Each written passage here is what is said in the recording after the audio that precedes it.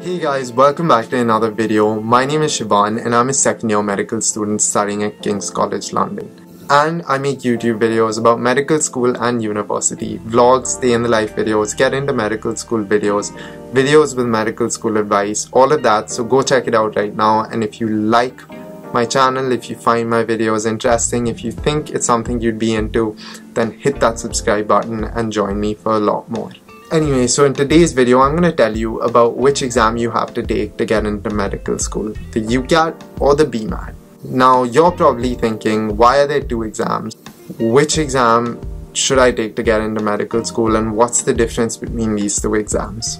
Well, I'm going to answer all those questions for you today, right here in this video. But before we get too deep into this, I want to warn you that although I'm comparing these exams, you can take both. You don't have to pick one.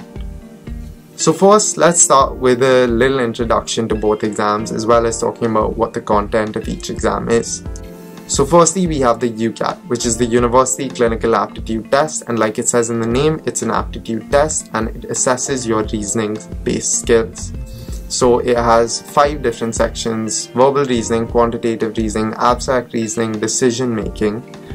Those 4 are assessed numerically, and then you have situational judgment, which is assessed slightly differently. It's assessed in bands, so band 1 to band 4. Band 1's the best, band 4's the worst. And most questions here are multiple choice, and you don't have any short answer questions or essay based questions. You have a couple of true, false, can't tell questions, and you have a few questions where you have to connect stuff, but yeah, that's about it. And on the other hand, you have the BMAT, which is the Biomedical Admissions Test, and this is a knowledge-based exam, knowledge of science and maths from GCSEs or IGCSE. It's required. It's basically 10th grade or year 11 math and science. You have 3 sections here: the thinking skills section, a section on scientific knowledge and application, and then you have the written task, which is like an essay. Now let's get into the pressing question of which university requires which exam. So you're probably thinking of which medical school you want to apply to and not of which exam you want to take. So let's start by talking about the BMAT. So the BMAT is only accepted by 7 different medical schools. So the ones that accept the BMAT under every circumstance include Oxford, Cambridge, Imperial, UCL, Leeds, Lancaster, Brighton and Sussex. Yeah, those ones. And now you have 2 others: Kiel, which accepts the BMAT for international students, and then you have the University of Manchester that accepts the BMAT if you're in the A104 or A106 course. So check Manchester's website out for more information on that, because it's kind of complicated. All the other universities accept the UCAT, and let me just try to name a few of them off the top of my head. So you have King's, Bristol, Birmingham, Southampton, Edinburgh, Glasgow. Yeah, those are just a few I can think of, but there are many more. Now, one of the few things these exams share in common is the duration of both of them. So they're both 2 hours. And now, in terms of when you have to give each exam, the UCAT has a testing window. So you can give it anytime between July 1st to October 1st generally. So basically the beginning of July till the beginning of October.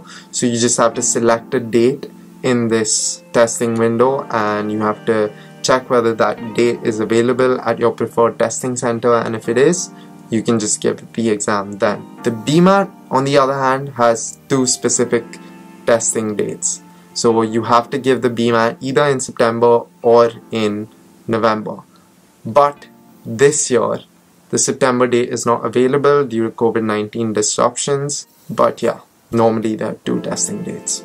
Now let's talk about the type of preparation required for each exam. So the UCAT, you're dealing with an acquired skill, so it requires what I like to call sparse preparation. A little preparation every day over a long period of time. So I would suggest around a couple of hours of preparation every day for, let's say, 1 to 2 months. More than that, you'd be compromising time you could be spending on other things, and less than that, you're probably not spending enough time preparing, or you not spend enough time acquiring the skill. The BMAT, on the other hand, deals with knowledge that you probably already have because you've already given your GCSEs, IGCSE exam, 10th grade exam, all of that. This requires just practicing answering BMAT questions. So you potentially require a shorter period of preparation that could be more intense. So more hours spent every day over maybe just a couple of weeks.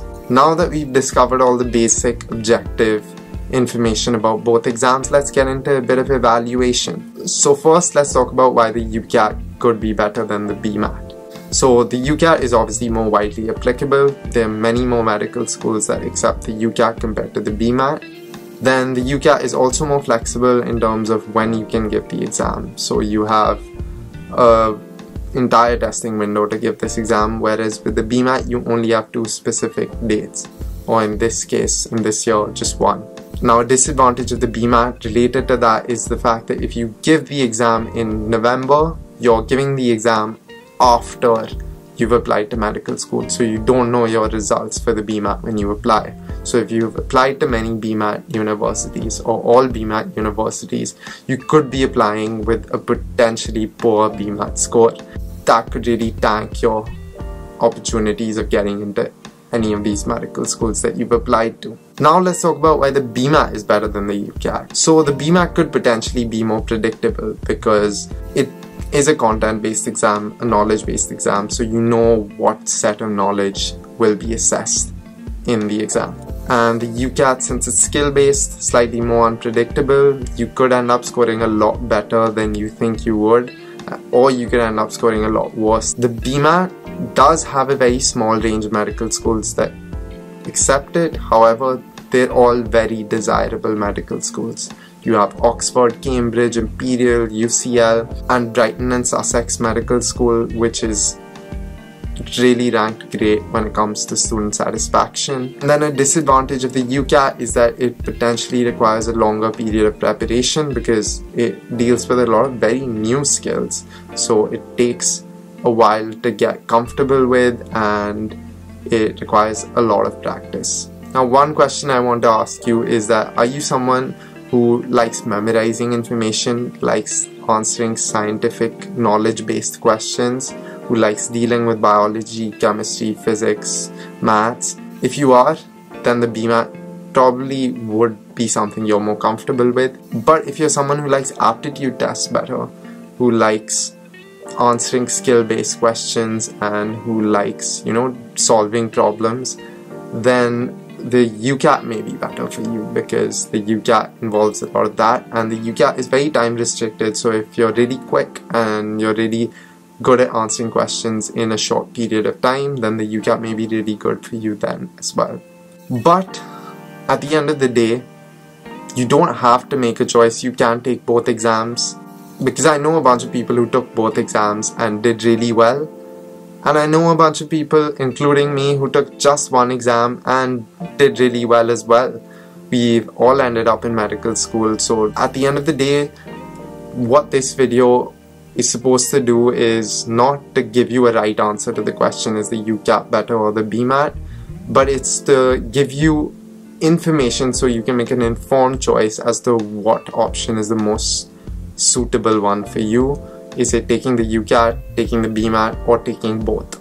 So I hope this video was helpful. I hope it was useful. I hope it was informative. I hope it helped you navigate these entrance exams. And if it did, drop a like down below. Hit that subscribe button. Leave any comments you want down below, asking me any questions or anything like that. And also share the video with your friends who may be applying to medical school. And yeah, with that, I will see you in the next one.